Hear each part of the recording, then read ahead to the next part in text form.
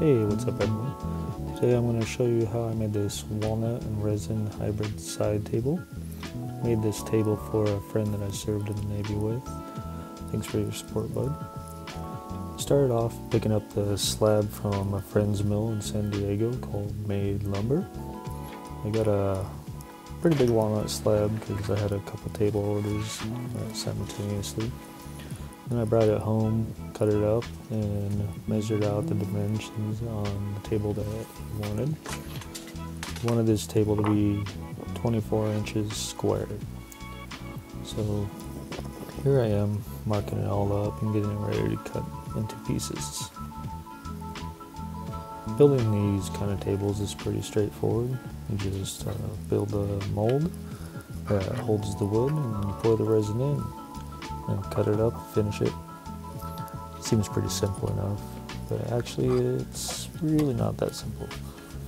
There's a lot of things that can go wrong, which luckily not too many things went wrong while making this video.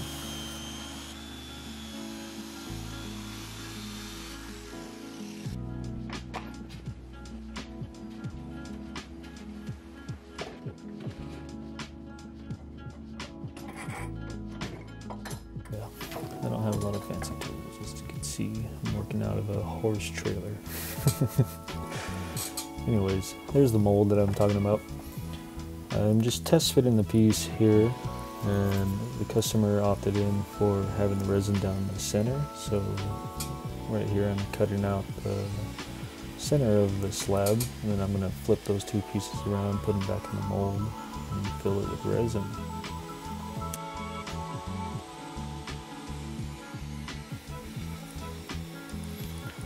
I've made a lot of different kind of tables over the years, a lot of just kind of traditional dining tables, side tables, coffee tables, and a lot of live edge stuff. Mostly do live edge work.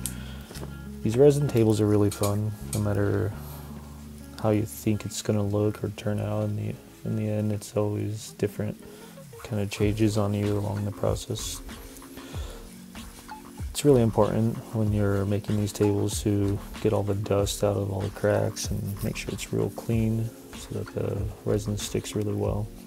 Otherwise it can separate from the slab. Then make sure you seal the live edge, otherwise you're going to get a lot of bubbles. You'll see later there's some bubbles that come up, but they're pretty easy to take care of, especially when it's sealed before doing the pour. There's a lot of different resins that you can use. Since I first started doing these kind of tables, there's been a lot of different companies that have come up. You can buy pretty much anywhere online, or a lot of different stores carry it. I'm using Total Boat for this project. It's not sponsored or anything like that. I just decided to go with them. I've been liking their resin lately. And I prefer to use powdered pigments. This is a type of mica. It's kind of what they use in the makeup industry for eyeshadow and stuff like that. Gives it a really cool effect. Mix it up real good. I did hit it with the drill for a little bit and spun it around, but here I'm just showing you the hand mixing.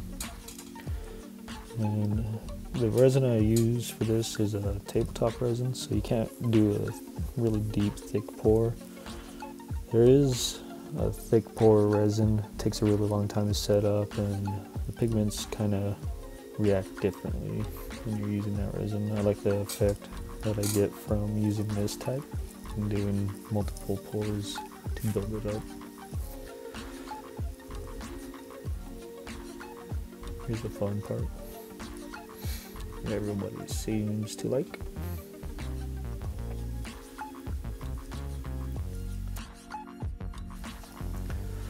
After pouring it, I swirl the resin around for a bit and kind of get it to where I think it looks cool.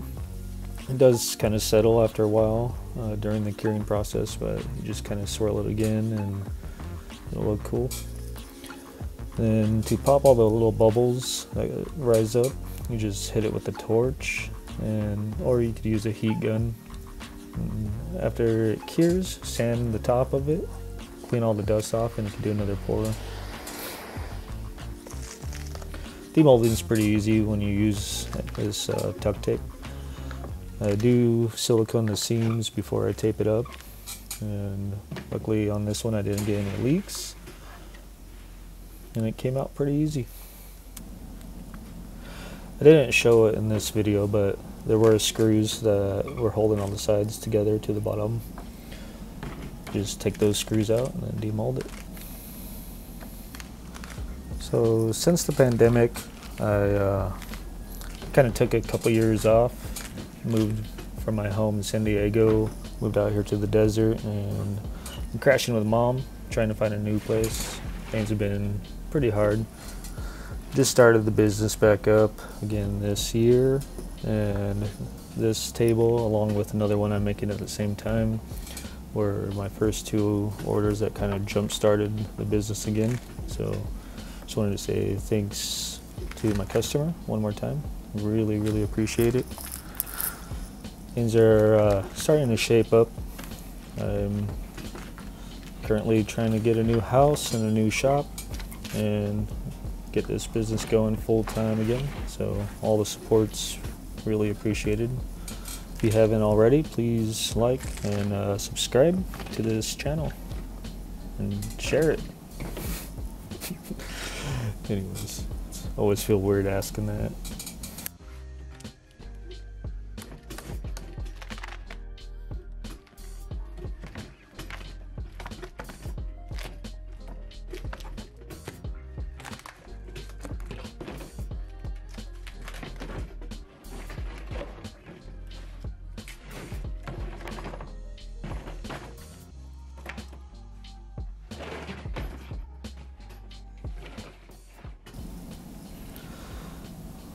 Alright, we got the tabletop out of the mold, and it's ready to take over to the router sled and start flattening it.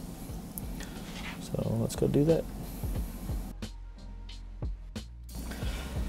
This part of the process is pretty fun. It's a little nerve-wracking. Sometimes the router can jump on you and scare the crap out of you. I've never had really any accidents. I always glove up, wear long sleeves, wear a face shield, because chips of resin go flying all over the place. I was doing this in short sleeves the other day, and afterwards I looked at my forearms and they were all scratched up and had little shards of resin stuck in my skin. So definitely armor up for this task. I'll fast forward it here because it took quite a while.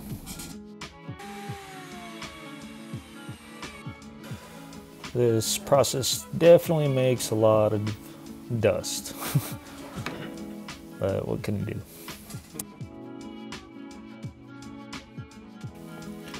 I like to give these tables a simple round over edge on the top and a 45-degree bevel on the bottom. Unless the customer wants a different profile, this is kind of my standard.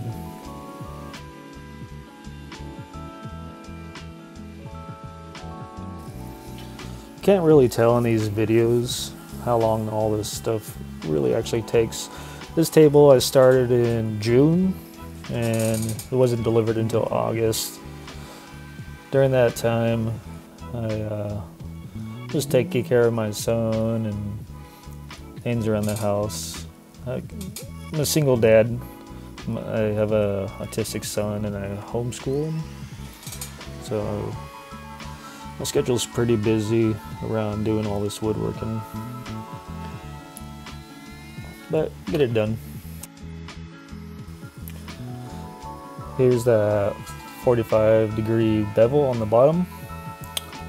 My trim router is kind of struggling with this, but it made it through all right. Like that little rigid trim router. After getting it all cut and routered on the edges, I start sanding. Start out with 100 grit, work my way up to 220, and after sanding I'll go through and dig out all the little wormholes and imperfections. Sometimes there's some little bubbles that get full of dust, and just blow those out. Then I'll fill them all with resin before doing the final top coat over the whole piece. There's a lot of different ways you can do this. I see a lot of people use syringes and stuff, but I just don't like forking out the money for that stuff. So I just fill it in and use a popsicle stick to kind of push it down in there. Sometimes I'll cut off little sharp point to get into smaller holes. Then hit it with the torch, let it cure, and finish sand it a little bit more before the final finish coat goes on.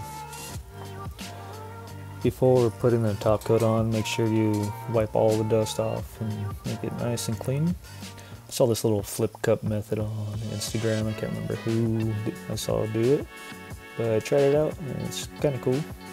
I noticed that doing this reduces the amount of bubbles and kind of spreads the coat a little more evenly. Overall, I think it's just kind of a trendy, cool effect. Whatever. Anyways, I spread it all out, let it cure. Obviously hit it with the torch to pop any bubbles, and then I'll lightly sand it and make it all nice and even and smooth before putting another coat on. Before I finish the bottom, you definitely want to do the top and the bottom, otherwise the piece will start getting warped on you when the resin cures. But before I put the finish on the bottom, I'm going to go ahead and sign the piece and date it. And I always do that to all the pieces I make.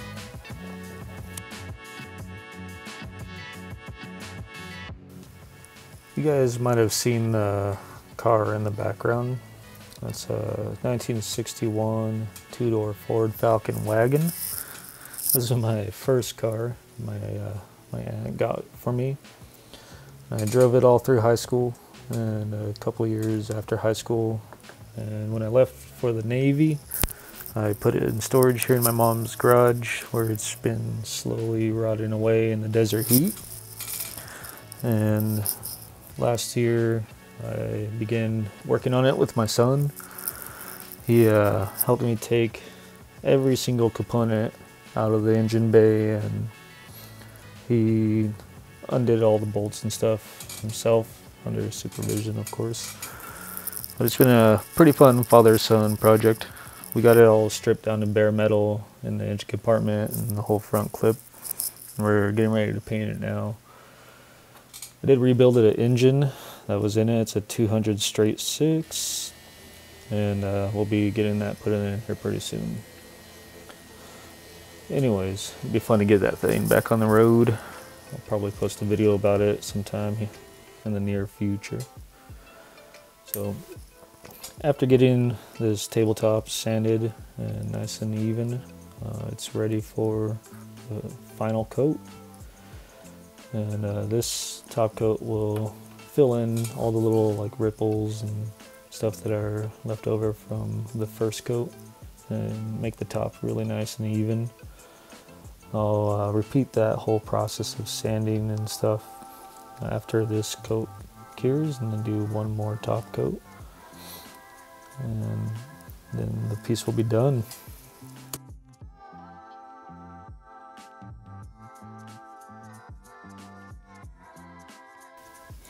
After getting the resin spread out throughout the center, I begin kind of letting it drip over the edge. And I usually just use my hands with the gloves to spread it around the edges and smooth it all out. Once that coat's done and cured, it's pretty much finished. I see a lot of people just kind of let pieces go after this stage. But I like to go over it with wet sanding paper and just get all the little imperfections out, make it super smooth. And if you, at this stage, if you hit it with a sander, you'll kind of burn through that top coat layer and just kind of end up back where you started before that. Doing it lightly by hand is always better.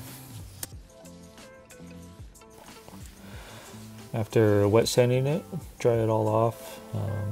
I hit it with a little bit of steel wool, get all the dust off, and then this is the final glass coat going on. Same process, just pour it all around, spread it out, hit it with the torch, and call it good. I'm actually doing this on top of the engine bay of the Falcon. I just put a piece of wood over it. Then I set up this painter plastic wall around the whole perimeter, taped it to the ceiling, and just used some weights on the floor. And I set up a fan blowing out one corner, kind of create a negative airflow effect, just to make sure that there's no dust in here, because my garage is super dusty. And actually, I think while I was doing this, my mom was doing laundry. There's dryer lint flying around. So that's always a challenge. At my old shop, I always cleaned really well, and I had dust collection and stuff like that. And I would do these resin top coats thinking everything was good, and then come back the next day later and find a piece of dust. And it would just really piss me off. So now I take the extra time to do this and make the dust-free zone. So there you saw me kind of chopping it up. It works really well to even out the coat. And then I hit it with the brush to smooth it all out. These little brushes work good. Unfortunately, I didn't have a bigger one at the time of making this video, and I just had to deal with it. I always prep my brushes before doing this. I put some super glue around the base and kind of crimp down a little tighter, and that will help prevent any of the brush fibers from coming out and getting in the resin. It's always a pain in the butt to work with. As you can see there in the background, there is the other table I'm working on too. My customer wanted hairpin legs, and he chose the black finished ones. So here I'm just putting them on the bottom and marking out where to drill for the screws. They're pretty easy to install. Just make sure you don't drill all the way through. I am using a countersink here, but I'm not countersinking. I'm just kind of using it as a depth stop guide. And I always do the screws by hand. I've done it with the drill before, and a lot of times the screws will break. So didn't want that happening on this project. I like to use this system from Novus. It's kind of it's a plastic polish, and the way you use it is you just spray it with some water, and they have different numbers for different amount of scratches. Since this is a pretty glossy top coat, I'm just using the fine scratch remover, and you just pour it on, rub it in, and kind of buff it out, rub pretty firmly. What this does is it kind of cuts the top layer down and polishes it. And the major difference is in the slickness of the final piece afterwards. The resin itself will kind of have resistance or tackiness when you rub your fingers across it, but after using this plastic polish, it'll be really glossy smooth, and it does make it a lot shinier as well. After buffing in the polish, just spray it with a little bit of water and wipe it all off with a clean rag. I like to use these little blue shop towels. They work pretty well. After getting all the polish off, you use this stuff called Clean and Shine. And what this stuff does is it cleans it, shines it up, and it also reduces the static. Because epoxy is a plastic, it does kind of get staticky. So use this stuff and there won't be any static. Dust won't get stuck to your piece. It's real simple to use. You just spray it on and then wipe it off. Alright, so this piece is done, and I just set up a board for some pictures and some glamour shots. So here you go. Thanks for watching, guys.